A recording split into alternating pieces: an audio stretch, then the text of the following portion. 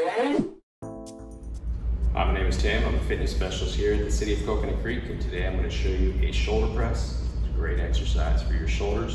So you're going to take a stance about shoulder width apart. You're going to bring the dumbbells up, or if you use soup cans too, if you have those laying around. Arms bent about 90 degrees. You're going to press it straight up over your head. You're going to come back down, back to 90, and you're going to press it over. You're going to inhale on the way down, exhale on the way up, the hardest part of the lift, come back down. Just like that. So you're going to do 2 to 3 sets, 10 to 15 repetitions. Thank you for watching.